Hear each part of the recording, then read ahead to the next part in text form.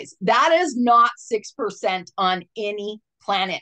Throughout our conversation tonight, we're going to be referring to a $400,000 loan with a 6% interest rate amortized over 30 years. Now, the payment on said loan is $2,398.20.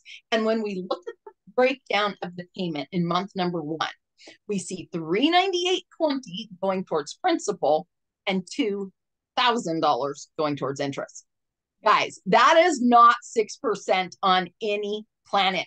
That is 83% of your payment going towards interest in month number one. We got absolutely nothing because interest, this is another word for bank profit.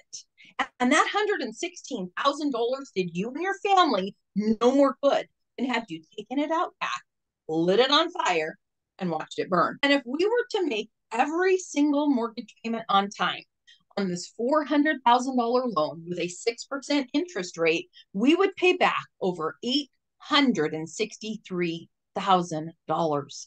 Again, friends, that is not 6%. That is 116% more than what you borrowed.